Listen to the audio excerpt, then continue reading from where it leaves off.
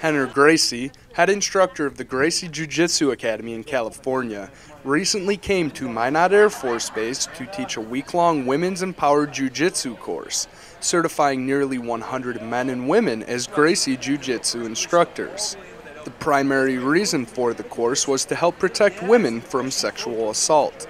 This is probably one of the single greatest accomplishments of the Gracie family, to have partnered with the U.S. military to combat this problem, because it's something that has always been a problem in the military, and there is a solution out there. We believe we have it. Deputy Commander of the 5th Security Forces Squadron, Captain Tyrone Best, believes giving women the ability to defend themselves will deter assailants, and is the driving force behind his decision to host the Gracie team.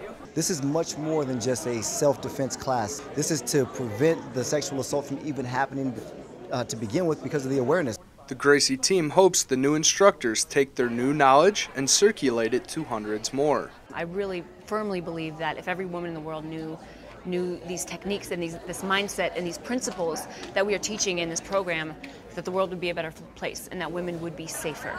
And for me, that's why I just won't stop until this is kind of in the hands in as many women as possible.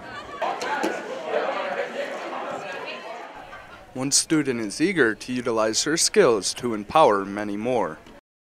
It's my duty to pass this on to anyone else that doesn't already know. If we don't pass this on, then we've done something wrong. We must grow this knowledge to other women.